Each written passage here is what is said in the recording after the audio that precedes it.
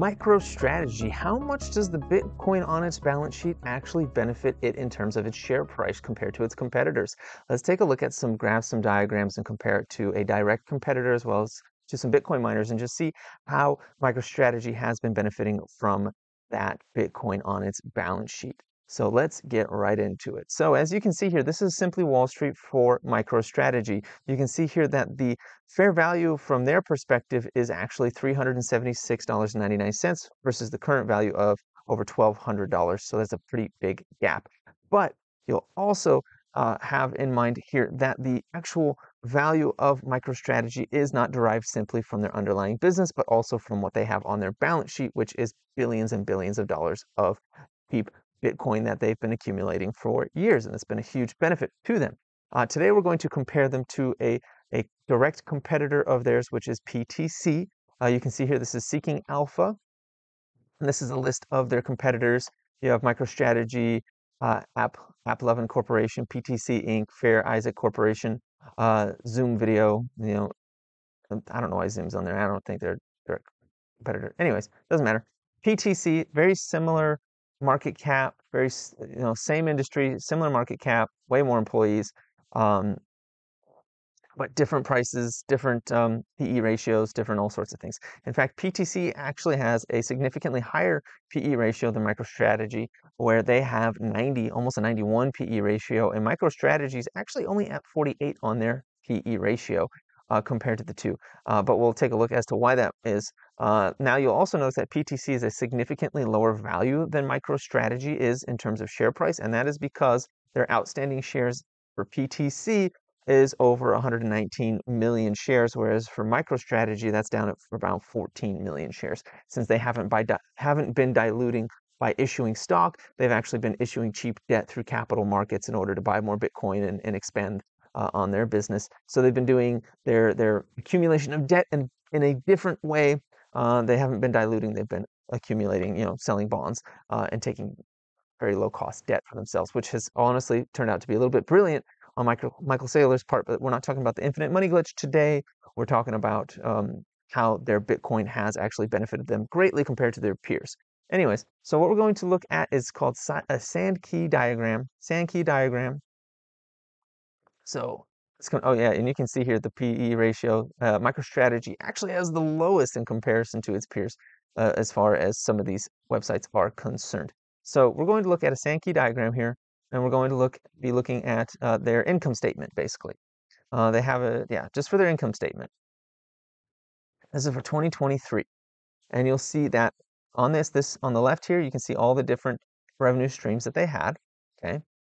This is total revenue, and that big pipe there feeds into like all the profit and earnings and all that, all those sorts of things. So you can see that they had a total revenue of $504 million in 2023, ending with a $90 million earnings after all expenses were paid. So that's what they had there. Now compare that to PTC.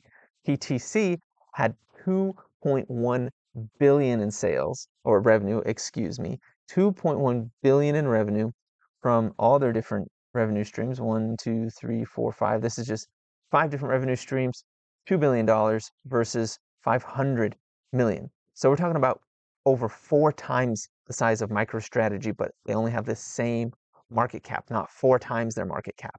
Okay, the same market cap.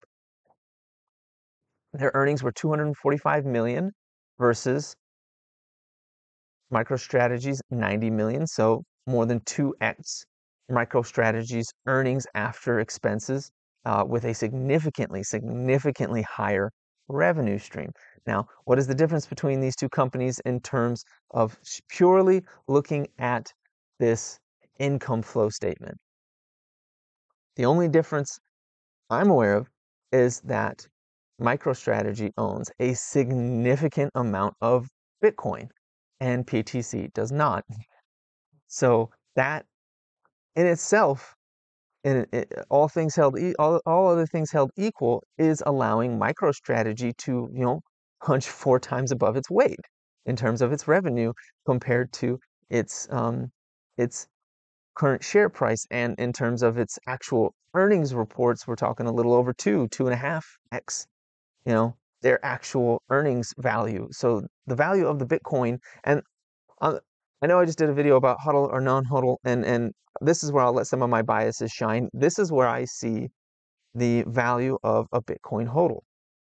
It's allowing this company, all things held equal to its peers, to punch significantly above its weight simply because it holds Bitcoin.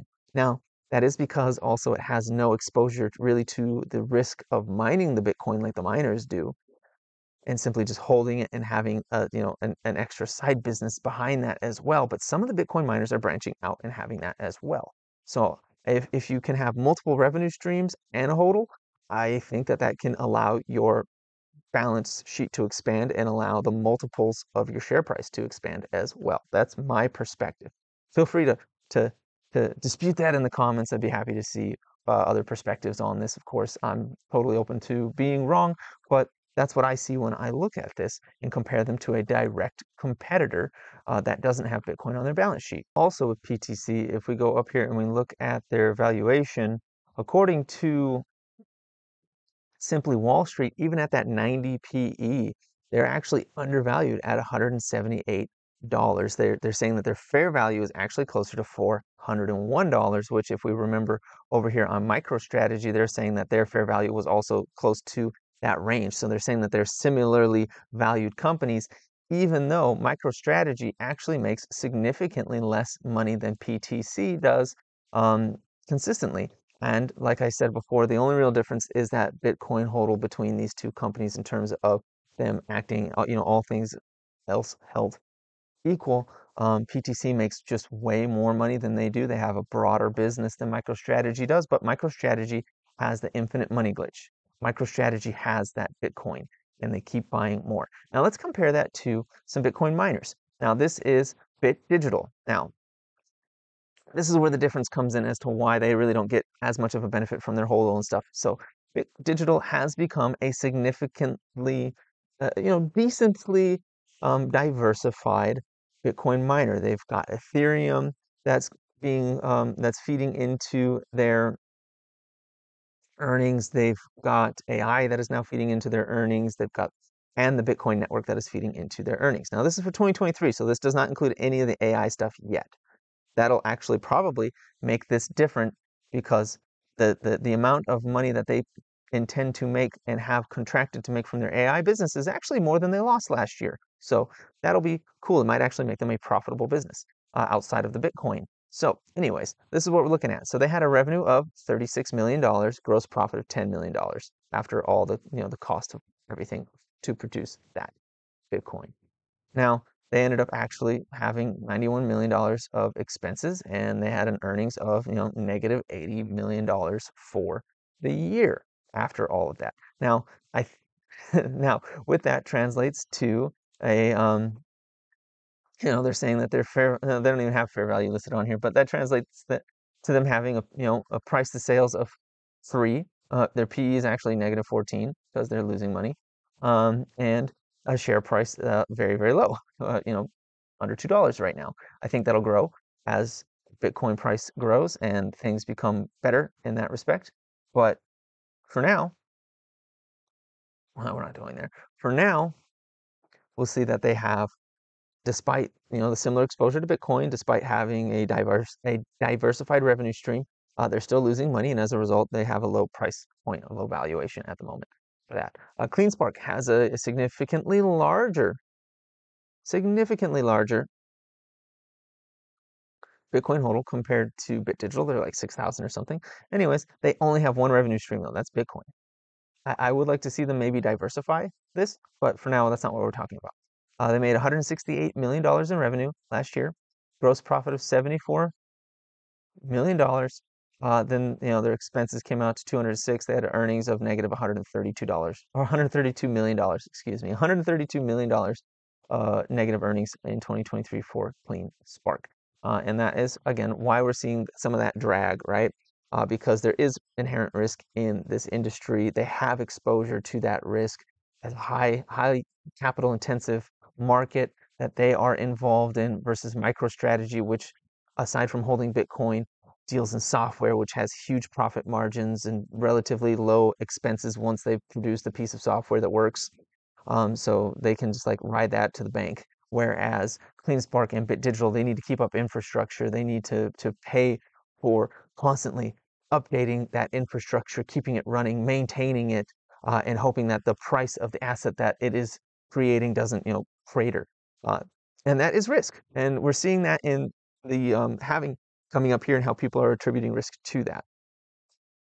And we're seeing prices come lower. But once that Bitcoin starts taking off, and we start seeing these red numbers turn to nice green numbers like here on PTC and on MicroStrategy, once we start seeing that, that's when that I think that these two will see a, you know, 2 plus X, maybe even 4X expansion to the multiples on their shares due to their Bitcoin hodl and due to that. I think that the MicroStrategy is that roadmap, that proof of concept that having a treasury of Bitcoin is a benefit to your share price directly once you remove the risk of the capital aspect of it and the production asset aspect of it. Because let's face it, MicroStrategy isn't worth $1,200 a share because of their $90 million of earnings. Uh, PTC is, you know, would barely be worth about that with their, revenue of 2 billion, their earnings of 245 million a year. They'd barely be, reach that same capitalization in their market. So I do think that shows that MicroStrategy, that their infinite money glitch that they've unlocked has allowed them to punch significantly above their weight, has absolutely shot their stock price into the stratosphere. And in my mind, I think that is kind of a proof of concept. Now, like I said, feel free to debate me in the comments. Feel free to educate me on how that might not be the case, or something else that's going on with MicroStrategy. Maybe I missed something. Maybe this isn't the whole picture. And that's fine. I'm open to being wrong. Like always, I'm open to being wrong. I just wanted to look at this chart, break it down, show it compared to a peer of MicroStrategy, as well as compared to some Bitcoin miners, and just kind of open that conversation up there. So that's all I've got for you today. Please like, comment, and subscribe, and have a profitable day.